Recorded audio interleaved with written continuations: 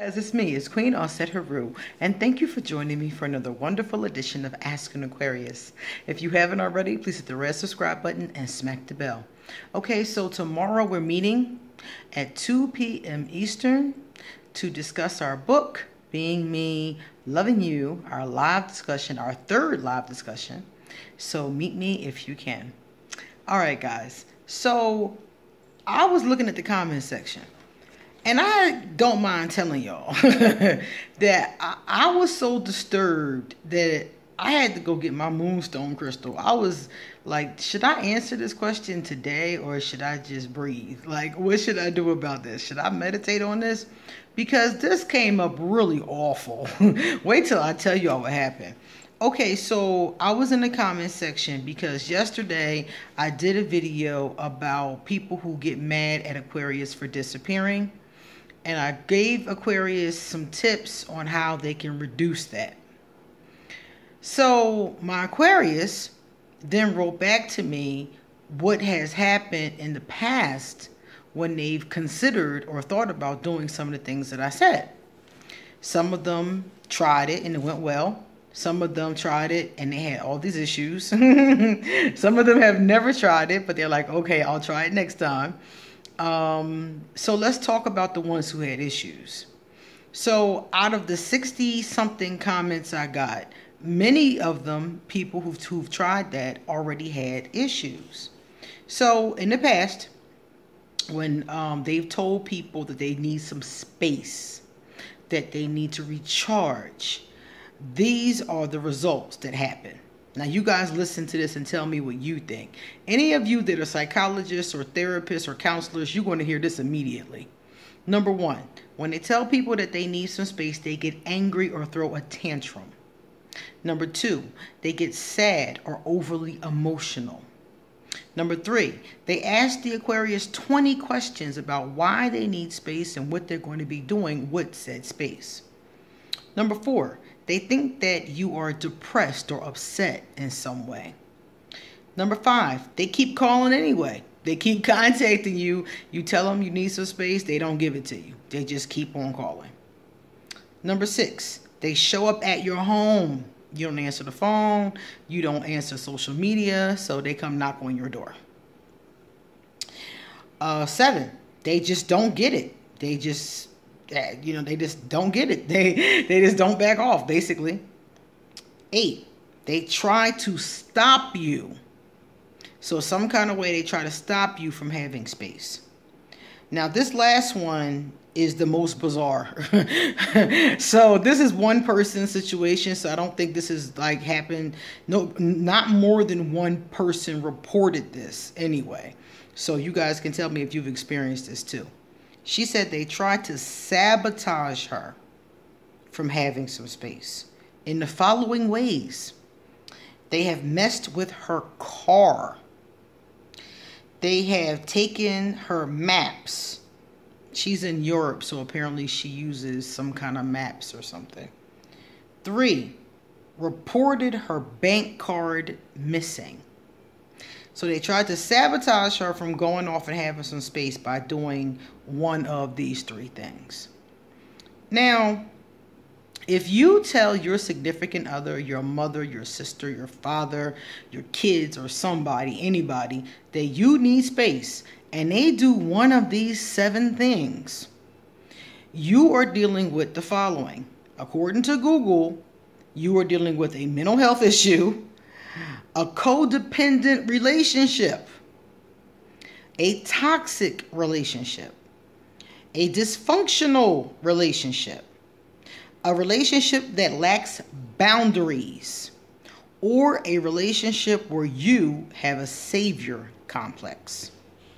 Now, all of these are self-explanatory except for the last one. So I'm going to talk more about the last one. So basically what the psychologists are saying is that if you, as an Aquarius, tell your friends, family, or whoever that you need some space and you get one of these 9, I said 7, it's 9, one of these 9 responses, you are in one of those types of relationships. So if you are engaging in an unhealthy relationship, there's not really much I can tell you.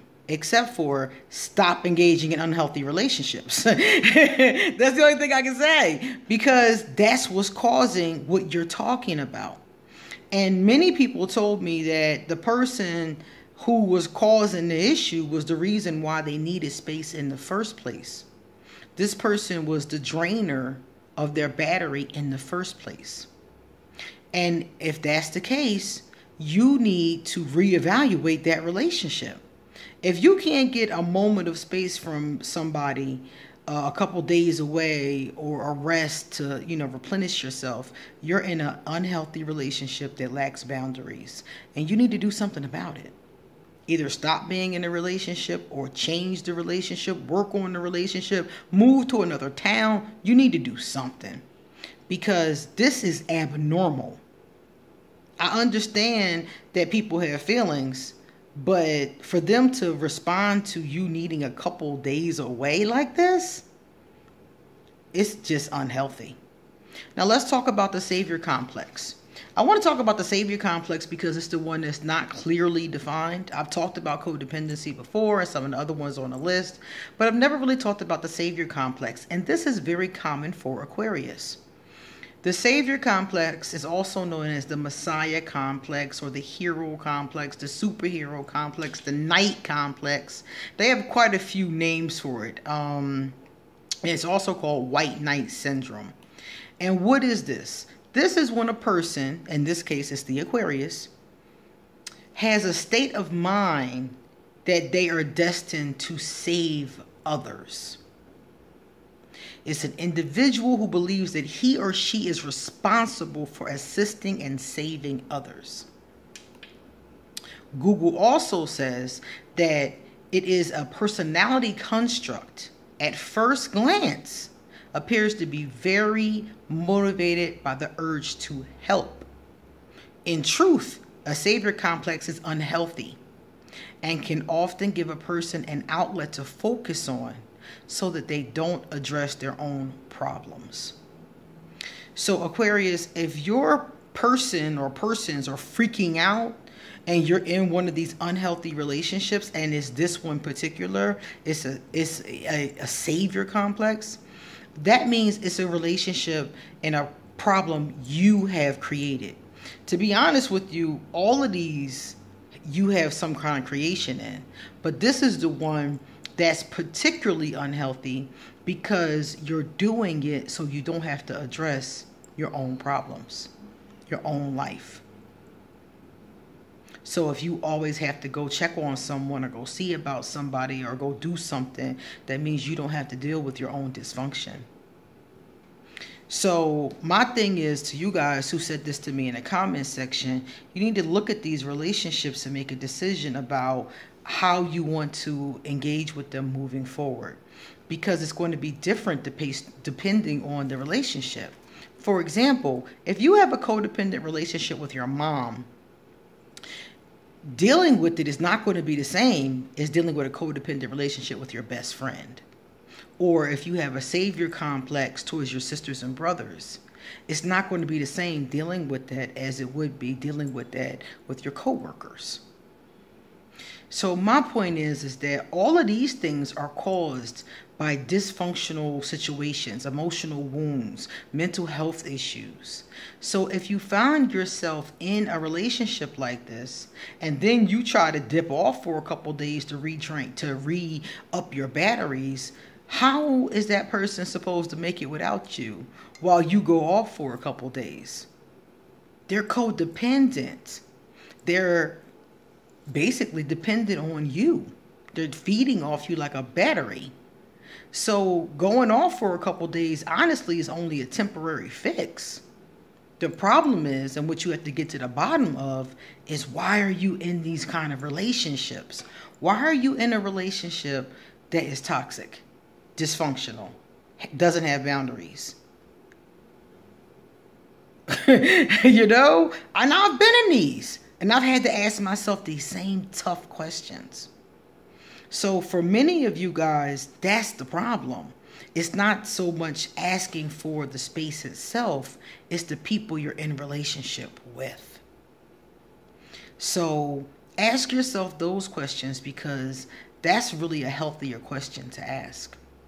And if you can figure out not only why you're in these relationships, but how to make them different, how to make them healthier, how to make them better, then you'll get more out of the relationship and you won't be so drained. And when you ask for time, you won't get any of these crazy these crazy responses. I couldn't believe when she said they mess with my car. So somebody will sabotage your car so you can't go away for a few days? And you are okay with that relationship? I would escape this person. Are you serious? This person would never see me again. Reported my bank card stolen. So you tried to get away and they reported your bank card stolen so that you couldn't use your card and use it for, whatever you needed while you were on the road. And you think it's okay to be in this relationship? This person would never see me again. And why do they have your banking information? My mother doesn't even have my banking information. My child doesn't have my banking information. They have to have your banking information to report your card stolen. Nobody should have that kind of information on you unless you have a joint bank account. In which case, if you have a joint bank account with somebody who does stuff like this, you need to not have a joint bank account. I wouldn't even be in a relationship with this person, much less have a bank account with them. I wouldn't even get a donut with them. I wouldn't share a cup of coffee with them. So some of us, because I've been here before too. I'm not in any of these now, but I've been in these. As a matter of fact, I told you guys I recently ended a relationship that has some of these hallmarks.